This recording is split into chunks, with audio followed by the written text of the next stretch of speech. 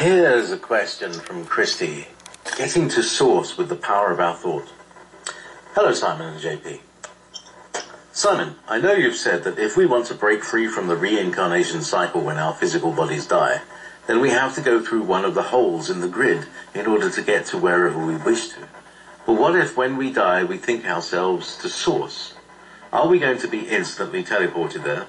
And will it still matter that the Earth is surrounded by the grid? The only concern I have is that the source might be a relative place based on personal belief system. But I hope I'm wrong and our soul somehow knows how to get there. Thank you. Right, okay. It may just be a small point, but we don't use the word die, because you don't die. Not the real you. Your physical body stops working, so you don't die. One of the training mantras that I give people who ask me these questions, say literally you have to decide whether you want to go back to the star family, your soul family, or whether you wish to go back to source. And we discussed what the difference is and what the advantages are, disadvantages, etc., etc. Then the mantra is simply this: every morning when you wake up, let's say you want to go back to God, back to source, then you say, I wish to return to source. And when you go to bed at night, the last thing you say is, I wish to return to source. And you might say that for 30, 40, 50, 60, 70 years. One day your physical body is going to die. But you know what? You won't know you're dead. You won't know it. You won't understand it. You won't accept it. You'll still be awake. But you'll suddenly realize that you cannot motivate your physical body. Your physical body is not going to move anymore. But you can still think, you still know, you still recognize. And then, I have no idea of time here. What tends to happen is that the soul has to leave the body because it has to find another receptacle to contain it. So it will leave. And we've talked before about those that don't leave. They cannot leave. But that's not the question here. So if you have, for the last 30 years, said last thing at night, I want to return to source, and in the morning I want to return to source, the first thing you say to yourself when you think, goodness me, my physical body is no longer working, the first thing you say is, I want to go to source. So you will go on the route to source. The question is, maybe in that length of time ahead there will be no mesh net around the earth, but let's just say for argument's sake for the question that there is. If your intent and your belief is strong enough, you will find one of these gaps in the net and you will get through it. Now, you talked about a belief system. You said, what if it's a belief system? Well, that's almost saying to me, what if source doesn't exist and we're just creating that?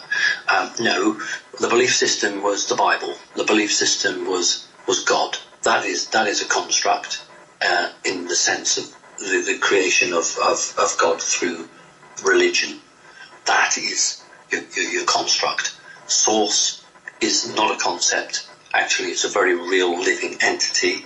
The great creator, there are other creators. It's not the only creator, but it is the great creator. And if you manage to get back in front of source, it's not like standing in front of the headmaster or the principal. What will happen simply, I believe, is that source will say to you, where do you want to go now? Whereas if you say, I want to return to my star family or my soul family, that family will take you back and you'll come back into that family and you will find your place within that family, and maybe you'll do another 10 million years there before you decide you want to go somewhere else. So people who go to source do so because they have a question to ask, or they wish to be judged, and I'm being very careful with that word, or they wish to go somewhere else. Those that go to the star family do so because they're desperately sad, they're missing their true family, they never really loved it here on Earth, they love the planet but they don't love the rules and regulations, and they just want to go back to their family. That's what they want to do. And of course the vast majority of people don't understand this, don't care or don't seem to care, and they think that when they get to 100 they're really happy because they've reached 100 and that's the end of their life. And I look at these people and I shake my head. I said, you really believe all of this around you? It's just so that you can do 100 years on this planet. Look at it all. Look at the complexity of it. This isn't a chance. Some overarching intelligence has created this. And you think you'd only want 100 years here? I don't want 100 years here. I mean, some people have had enough of it, frankly, and they want to be away. But there isn't another place like this anywhere. This is a fantastic place. Every morning we wake up, we should say, fantastic, brilliant. What am I going to do today? I'm going to go out there and I'm going to do some good, or I'm going to have some fun. You know, not, oh God, it's Monday, how horrible, I don't want to get out of bed. You know, this is fantastic. If your physical body was dead, you wouldn't be able to get out of bed. So aren't you lucky that you're alive? So there is a source, God, great creator. I don't think he's bothered about labels. And it does exist. There is I call it the creational chamber.